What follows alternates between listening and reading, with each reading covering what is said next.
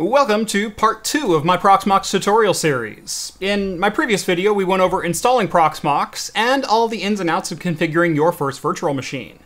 Today, we're going to jump into PCI Express Passthrough, or how to allow virtual machines to directly interact with hardware you have in your server. This can be storage controllers, graphics cards, network cards, or any other device connected over PCI Express. Let's get started.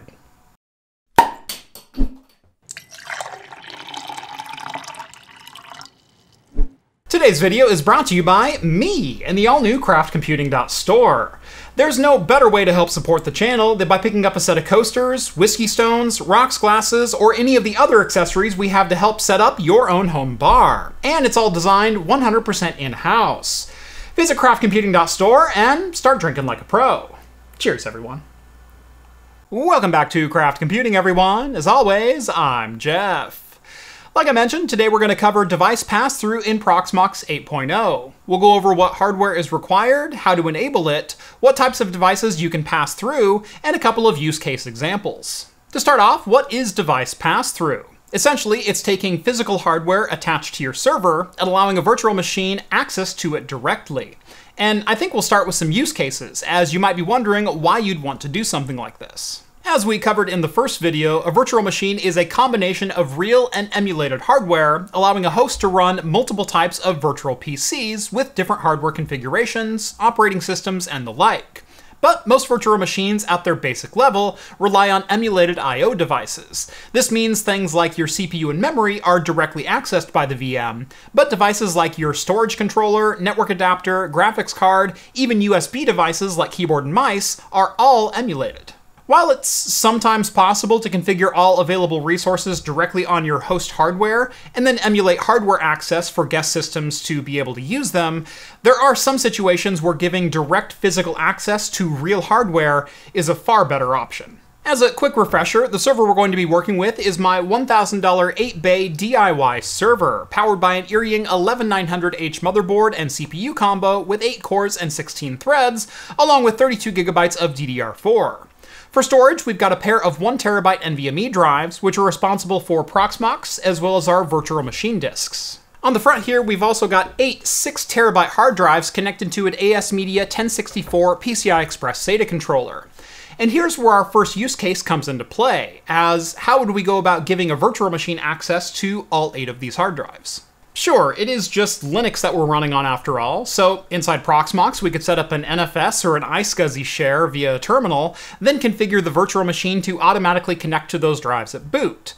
But then we're running all of our storage over network protocols rather than having direct access to them. That adds needless complexity and actually limits the speed of the overall setup. Instead, we can give a virtual machine direct physical control over the PCI Express storage controller, which basically is like plugging in the PCI Express card directly into the virtual machine.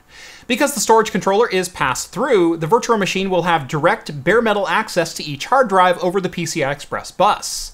This kind of access is vital for systems like TrueNAS, which runs the ZFS file system and needs physical access to hard drives for it to work properly. Other instances of PCI Express pass-through being needed are for virtualized gaming, where you want to pass through a graphics card to a Windows virtual machine. The same goes for media servers like Plex or Jellyfin, where a graphics card might be used for video encoding. Network cards can be passed through for dedicated and isolated access, such as a pfSense server running as a virtual machine. Anywhere a PC requires or would benefit from direct access to hardware, pass-through makes it all possible. There are also some instances where hardware can be shared between a host and multiple virtual machines. While I've shown this off in my cloud gaming series of videos, we're not going to get into any proprietary configurations like NVIDIA vGPU or Intel's SRIOV for their sharing of their integrated graphics card today. PCI Express pass-through requires CPU and motherboard support for it to work. Now, while almost every modern CPU supports this feature, motherboard support, especially with consumer boards, can be a bit hit or miss.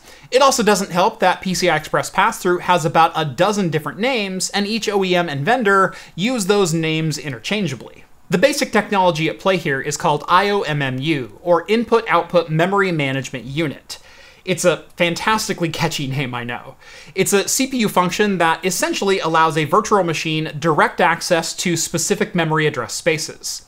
This is going to get a little complicated, so I'm going to simplify it as much as I can. But traditionally, a virtual machine is presented with a virtual memory address space, which basically means there's no way for a virtual machine to access specific memory addresses that are required to interact with hardware directly. IOMMU allows a CPU to pass through memory address locations directly to a virtual machine, and a VM with access to real memory address locations can utilize anything in that space. That means bare metal access to hardware, so long as the CPU has granted access to that particular space. As I mentioned, each OEM and vendor call the technology something unique and different to them.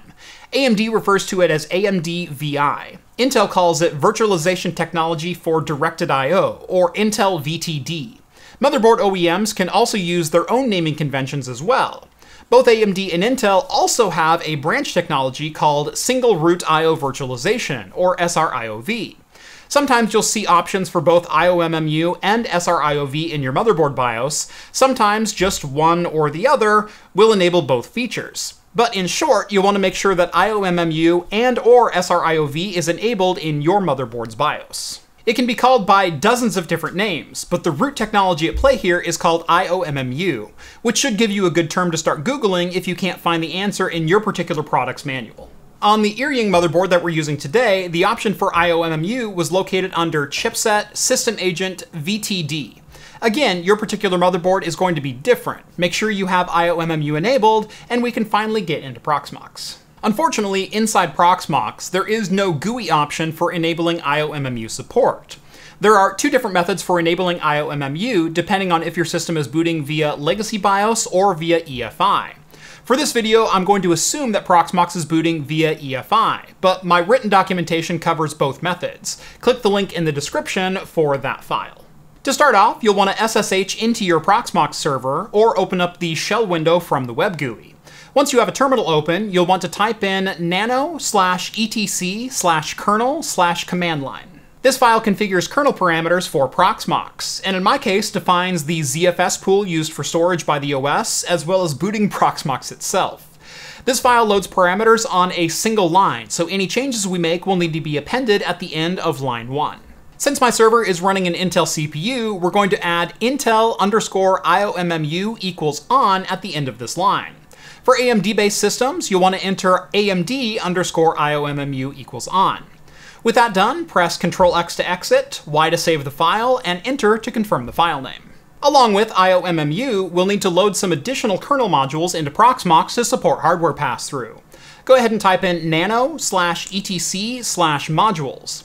In this file, you'll want to copy and paste the 4 modules listed in the VFIO section of my written instructions. Those are VFIO, IOMMU type, PCI, and VIRQ-FD.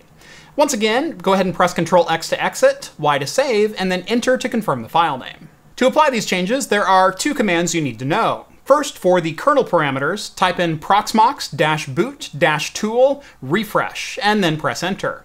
For the kernel modules file, type in update init-ramfs-u-k ul. Once both file commands are finished, go ahead and reboot your system, hopefully now with IOMMU support. Once you have IOMMU up and running, many devices can be passed through with no additional configuration. Things like storage controllers, network cards, and the like can be used by a virtual machine without any other settings required. Graphics cards often require a bit more special sauce to make work, and we'll cover that later in the video. To start off, we're going to pass through my ASMedia 1064 storage controller, which will give a virtual machine direct access to not only the storage controller itself, but every hard drive that's attached to it. Passing through a device like this is basically like unplugging it from the Proxmox server and connecting it directly to a virtual machine. Proxmox will no longer be able to use the hardware directly, with the VM having complete control. For creating a TrueNAS virtual machine, passing through the storage controller is the best way to handle it, as ZFS requires bare metal access to the disks in a pool. And for those who are about to say you shouldn't virtualize TrueNAS, that advice is more than a decade outdated, long before direct access memory virtualization and hardware pass-through became commonplace in server hardware. So please, stop repeating it. To get started, I'm going to create a very quick virtual machine for TrueNAS Core, with the current version being 13.0-U5.3. Since we intend to pass through a device, you'll want to make sure the machine type matches your host type, that is, legacy versus UEFI. I covered this in my previous video about the System tab if you need a quick refresher. Again, my system is an EFI-based system, so we'll use a Q35 machine type with an OVMF BIOS. For CPU, I'm going to allocate 4 cores and then leave the CPU type at the default. For memory, we're going to allocate 16 gigabytes of RAM, but since we're passing through hardware, there's an extra consideration here. Since hardware pass-through is entirely memory address based, you'll need to disable memory ballooning for it to work. The two technologies just aren't able to work together, as memory address locations need to be hard-coded for hardware access, and ballooning makes addresses dynamic inside of virtual memory. With the virtual machine created, I'm actually going to boot it up and install TrueNAS before passing through my storage controller. No particular reason for this, it's just the order that I prefer to do this operation in. Once you have TrueNAS installed on the virtual machine, I'm going to shut down the VM and head back to the Proxmox web GUI. Click on the TrueNAS VM, go to the Hardware tab, and then click on Add PCI Device. There are two main sections of this window, one for mapped devices, that means devices that have shareable resources like certain video cards and network cards, and raw devices, which means a PCI Express device as a whole. Click on the Raw Devices bubble, and then in the pull-down menu, find your storage controller. Again, I'm using an AS Media controller, which is PCI device 05.00 in this system. Once you've selected your device to pass through, go ahead and click on Add. To verify this is all working, I'm going to open the TrueNAS web GUI. Once I've logged in, I can click on the Storage tab and then on Disks. And if the gods are smiling on me, there should be 8 6TB drives visible. Another surefire way to tell this is working is open a shell and type in lspci to list all PCI devices present. Sure enough, down near the bottom is the AS Media 1064 controller. With that, the TrueNAS VM has 100% control and direct bare metal access to the drive controller and all of the attached hard disks, meaning TrueNAS and ZFS have everything they need to work perfectly inside this virtual machine. With that all up and running, let's go ahead and switch gears and talk about graphics cards, specifically passing through a graphics card as a whole, because this can add a little wrinkle to the equation. As graphics devices can be used by even the Linux shell, they often have kernel modules loaded and active, which prevent a virtual machine from taking control. While I've covered in great depth partitioning your NVIDIA graphics card inside of Proxmox, today we're only going to focus on single device pass-through. And these same instructions can work for NVIDIA, AMD, or Intel Arc-based GPUs. For today's example, I'm going to be passing through an NVIDIA Quadro P1000 to an Ubuntu VM, a very common setup for media servers like Plex or Jellyfin for media encoding. For starters, you cannot pass through your primary display source, that is the video source you're using with your Proxmox server. In my case, the Intel 11900H has integrated graphics, so I need to set the integrated GPU as the primary video source, not the NVIDIA graphics card. Once you have that configured, as well as your graphics card installed, go ahead and boot up into Proxmox, and we can make sure it's configured properly to be passed through to a VM. Open up the shell and type in lspci to list all PCI devices on your system. Locate the graphics card you want to pass through, in my case, again, the NVIDIA Quadro P1000, listed as device 01:00. We're going to need a couple pieces of information for the next steps, starting with the exact PCI ID of the graphics card to disable its features on the host. This is a hexadecimal value and is often unique to specific models of graphics cards. Our GPU is on PCI slot 0100, so enter the command lspci-n-s followed by the device ID -v. This will display in detail everything Proxmox knows about this device. Starting at the top, you can find the hexadecimal identification for the card. In my case, it's 10DE1CB1. Also, take note of the kernel modules that are in use here. In this case, there's an NVIDIA FB along with Nuvo, and we'll deal with those momentarily. Now, do keep in mind, if you had, for example, 2 identical graphics cards, in this case 2 Quadro P1000s, and you wanted the host to use one of the cards and a virtual machine to use the other via pass-through, that's actually not possible, as you need to disable video from outputting from all matching PCI IDs. It's one of the only gotchas with this method and shouldn't be an issue for most people, but it is something to keep in mind. To prevent cards from displaying any display output in Proxmox, we need to add the hex ID of the card to modprobe with a flag disable VGA. That can be done by copying and pasting the line here, and replacing the pound signs with your card's hex ID. To To finish up, we also need to make sure there are no active kernel modules trying to use the card for anything on the host system. My P1000 is using Nuvo right now, which is an open source community replacement of the NVIDIA driver built into the Linux kernel, as well as NVIDIA FB. Adding both Nuvo and NVIDIA to modprobe with the blacklist flag should prevent them from loading and free up our GPU to enable pass-through. Once you've entered in all of these lines of text, you'll want to update init ramfs again, and then reboot to apply your changes. Once Proxmox is back up, you can verify everything is working as expected by again typing in lspci-n-s followed by your device ID-v to see your graphics card, but now it should say VFIO PCI under active kernel modules. If this is what you see, you should be able to pass through your GPU. Just like before, click on the virtual machine you'd like to add the card to, go down to the Hardware tab and click Add PCI Device. In this case, we're going to select the NVIDIA P1000, but once you have it selected, make sure you check the All Functions box under the device pull-down. Graphics cards often have multiple unique devices on them in addition to the graphics processor itself. Attached sub-devices like the NVIDIA audio controller or the USB-C controller need to be passed through as well to avoid conflicts with the host system. Now, unfortunately, there's a bit of bad news to all this. You may have done everything correctly in this section. You can spend hours troubleshooting, double-checking, going line by line, character by character over your blacklist, VFIO, and command line files, only for everything to be 100% correct. And this still might not work for you.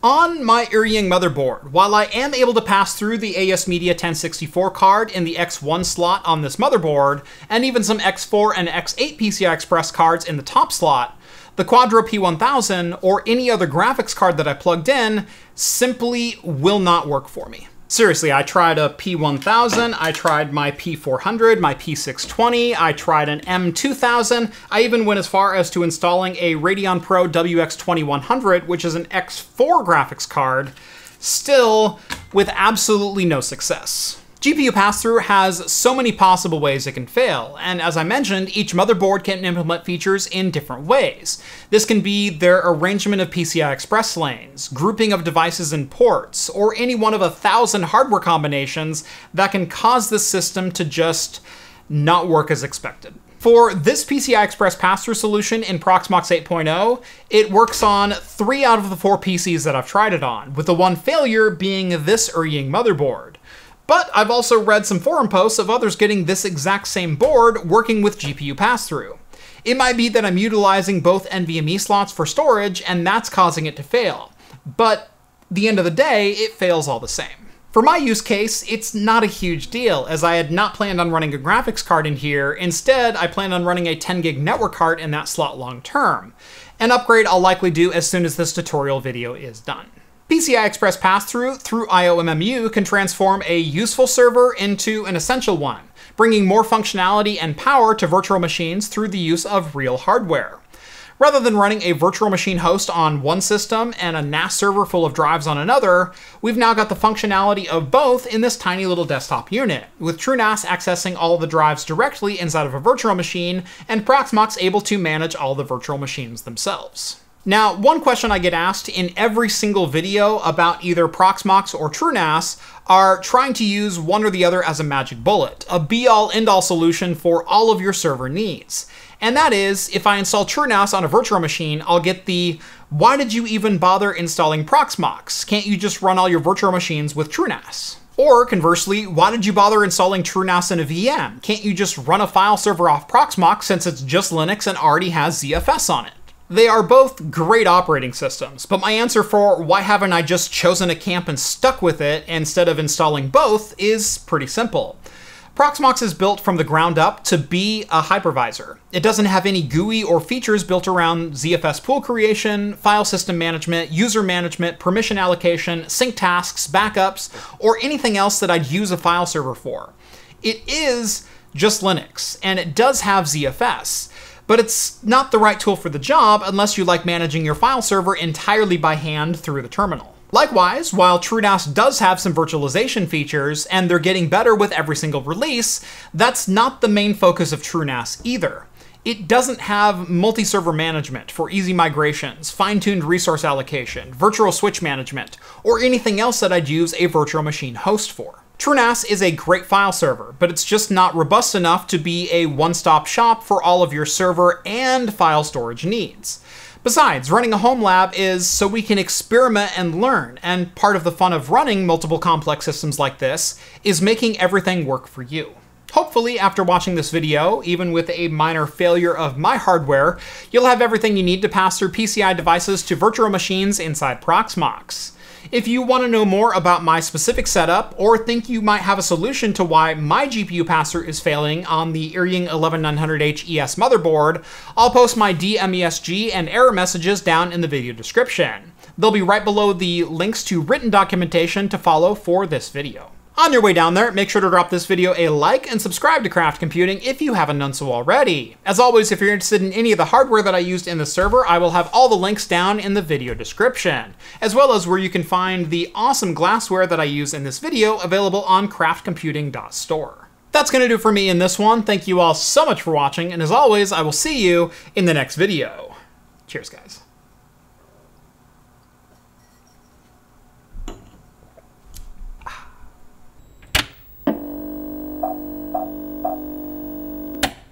Beer for today is a West Coast classic. It is Sierra Nevada out of Chico, California. It is the Atomic Torpedo Imperial IPA at 9.2%. Now, Sierra Nevada has a number of different torpedo variants. This is the Imperial. It is the heavy hitter. It is the, you want a West Coast IPA? We'll give you a West Coast IPA. I love the Torpedo series of IPAs. They're West Coast, but instead of being the very dry hop-forward form of an IPA, they're a little bit more wet. They've got a little bit more body to them. And especially the Imperial IPA, it kind of leans on some more lager and Pilsner roots rather than trying to be, you know, this massive hot bomb. It actually reminds me a lot of like sourdough French bread. Like it's got that kind of complexity to it. It's just good. It's just a good, fantastic, classic example of a West Coast IPA. Cheers.